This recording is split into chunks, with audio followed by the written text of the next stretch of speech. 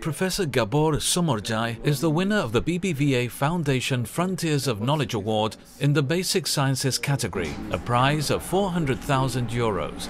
This was one of the major awards that I could get for my 35-40 years of doing surface science. Born in Hungary within a Jewish family, Somorjai had to flee his homeland in 1944 to escape the Nazi advance. 16 years later, he earned his doctorate in chemistry here at the University of California in Berkeley.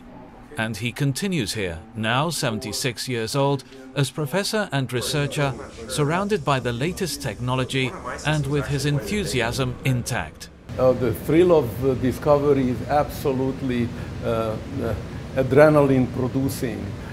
I cannot imagine a greater thrill in life. His students listen to him attentively. They know they have much to learn. For example, how to make chemical reactions produce the exactly desired compounds without generating residues. The main energy challenges is energy conversion, what we call in a form green chemistry.